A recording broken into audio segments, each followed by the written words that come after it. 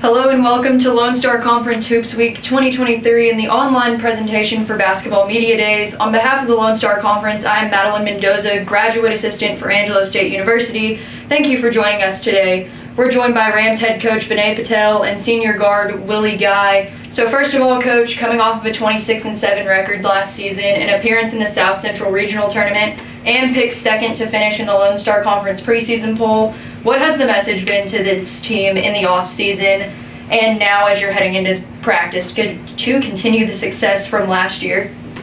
Our biggest message has just been get better every single day. I think we had a tremendous year a year ago. I'm not sure. A lot of people thought we were going to have the season that we did, and I'm not sure we thought we were going to have that. But, you know, these guys did a tremendous job a year ago of buying in. We had a lot of new players, a lot of new faces, new coaching staff. So there was a lot of new to what we were doing. And I think for us, now that we're all on the same page and there's a little bit more consistency, the message has just been let's get better every day now. You know, we know what our potential is. We know what we're capable of.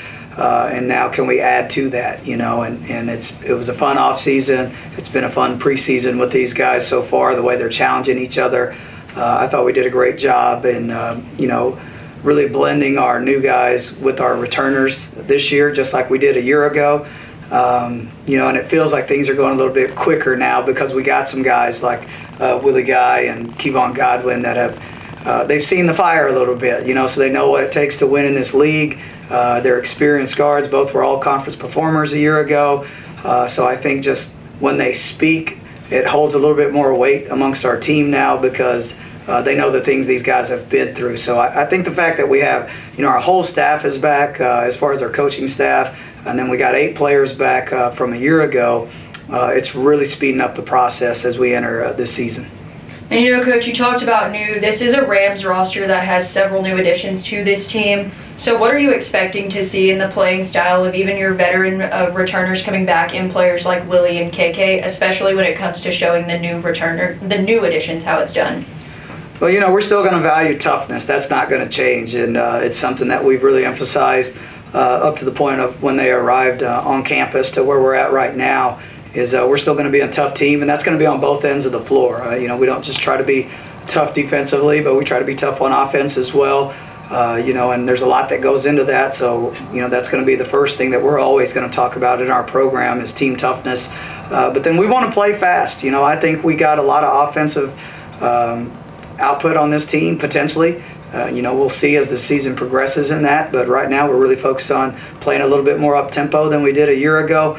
And then we want to keep the same defensive intensity that we had a year ago. You know, I thought the thing we really hung our hat on a year ago was how well we gelled together defensively. I thought we were really connected as a team, and we could trust one another defensively.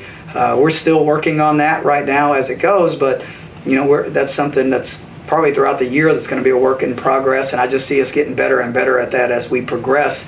But I do think you're going to see a different style of play as far as our tempo. You know, we are trying to move the ball up and down a little bit faster. We got a lot of guards that can handle the ball, and I think this year, just with the forwards that we've added, we have a little bit more punch inside. You know, and we were missing that a year ago at times. But I think this year, you know, we're going to be able to drop the ball inside and generate a little bit more offense. And I think it's going to free up our guards a little bit more as well because of that. There'll be more balance as far as scoring inside out. And it's something we're really excited about going into the year. And you know, Coach, you talked about having 8 returners back to this roster. Any newcomers you're expecting to make an impact on the floor this season? All of them. You know, we added them for a reason. You know, we're expecting something out of every single guy that we added in this. You know, we went 6 transfers, 1 freshman, and every transfer we brought in, we're expecting to help us right away. And so far, just from what we've seen and the little that we've seen, we're excited about all of our additions. You know, we think all 7 are going to step on the floor for us this year. We think all 7 are going to contribute. You know, we got 2 really good 5s in Trey Farr and DJ Basie that have come in. They complement each other really well. You know, and they've been fun to coach up to this stage. You know, we got 2 4s that we added to the fold, and DJ Freeman and Shamar Smith. And Shamar joined us at Christmas last year. And those 2 guys are extremely talented forward. But I think our forward lineup is very deep. We got 6 or 7 guys in those spots that are competing for playing time right now. And then we added some very experienced guards in Keyshawn Embry-Simpson, Carvel Tisset, and Kendrick Delahousse. Those experienced guards are going to add to what these two already have helped us with. And then we brought a young freshman in, Everson Armstrong, who I think is getting better day by day, and I think the best for him is yet to come. But we're really going to rely on these transfers that we brought in to help these guys that are back as we enter the season. And Willie, Coach has already touched on some of the toughness and the style of play that you guys are looking to implement this season, but what have really been those expectations set for this team early on? A lot of the expectations early on is just, being a good teammate and not getting upset with each other when things go wrong. He just, touched on the past few days about being patient with each other because some guys are experiencing new spots and stuff like that. So being patient with each other and just kind of being there for each other to lift each other up when, things go bad. And that's one of the biggest things in basketball that, it takes time as the season goes on is you got to have a team, come together, unite, and be tough together. And obviously, Willie, we're about to get into non-conference action here in the next couple of weeks. So is there any non-conference game or tournament that you're looking forward to? We're looking forward to every single game on our schedule this year because every single game is really important to us, just as much as the last few games of the season are. Once we get a chance to go out there and play against somebody else, when it's the real thing, is something very important to us. And following up with that, Coach, obviously you face a lot of good teams in your non-conference schedule. How do you think this non-conference competition is going to help your team get ready for that LSC conference play? I think we got a tough non-conference schedule, and we did that intentionally. We're going out and we're playing some of the best in the country. That's part of our plan because, at some stage that's where we would like to be as a team.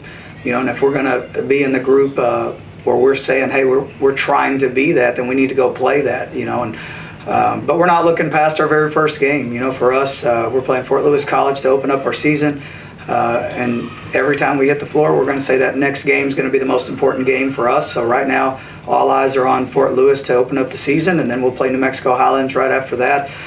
So those two right now for us are the two important games of the year because they're the ones we open with. And, as we get past those games, then the games coming up after that will be just as important. We're playing a very difficult road schedule. We'll open up with those two. We're going to play at Southern Arkansas, who was in the NCAA tournament a year ago. We're going to go to Daytona Beach, play West Liberty, who played for the national championship a year ago, and play a really good Rollins team out of Florida. So we didn't do ourselves any favors in the non-conference, but I think our guys are ready for a challenge like that. We got experience back, we got guards back that really understand the level and how good it is in our region. And so, going up against somebody like Fort Lewis to open up the season, I think we understand how important that game is because that's going to give us regional implications at the very end of the season as well. So, every game matters, and I think Willie said it the best. There's not one that we're focused on because we know how important each one is. And my last question, Willie, you were named to the LSC All-Tournament team last year.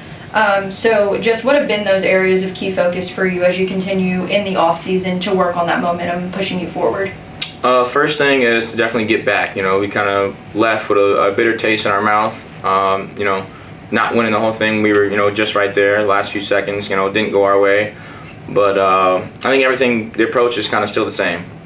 Everything that, coaches implement us in our minds and stuff like that about, what we need to do to get back there and to come out on top this time is of utmost importance. Thank you for your time. Thank you. Thank you.